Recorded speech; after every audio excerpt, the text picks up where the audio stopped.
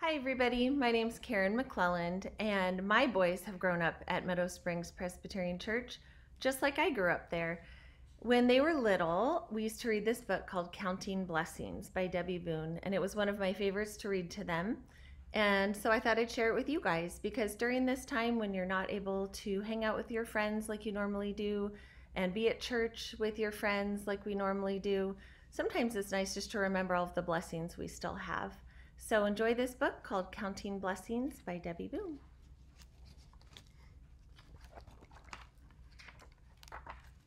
I'm happy. Do you know why? I've discovered the secret to happiness. Do you want me to tell you?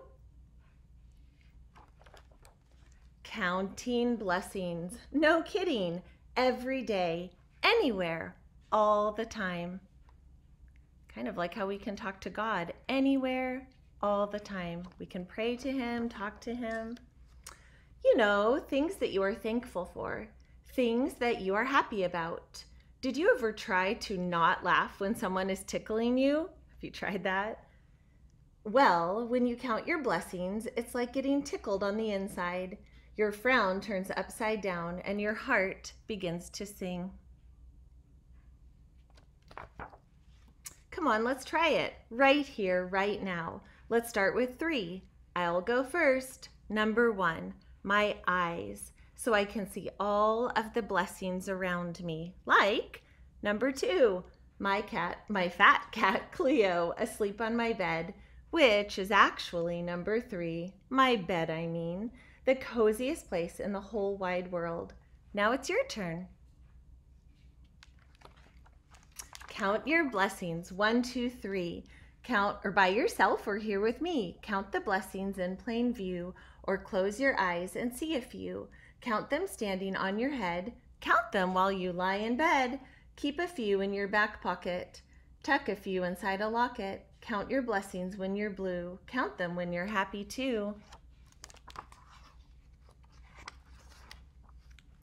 When I first started, I wrote a few blessings down each day and kept them in a box. 2 weeks later, I read them all at once and wow, did I feel happy. Now I can't stop. You could try that.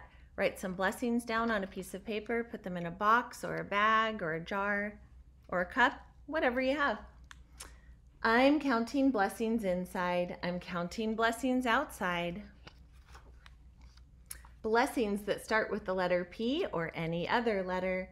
Blessings that go from A to Z, a personal favorite. How many blessings can I count in a minute? Try it. Blessings that rhyme. This takes an expert. Thank you for the big green tree with the tree house that Dad made for me, for all of the toys and all of the fun my friends and I have in the sun. There are no rules. No blessing is too big or too small. If you count it as a blessing, then it is one. Here's the deal. Think about things that make you sad, and you'll be sad. Think about things in your life that make you happy, and you'll be happy. It's part of having that mindset. Look for the good. Take it from me, once you realize how full of blessings your life really is, you'll feel almost like you're going to explode, and that is great. Because that's when you start looking around for ways to become a blessing to someone else. A smile, a kind word, a helping hand, or a hug. Feels good to help someone else. Blessings are like hugs from God to let you know how much He loves you. Counting blessings is like hugging God back. And there's the end.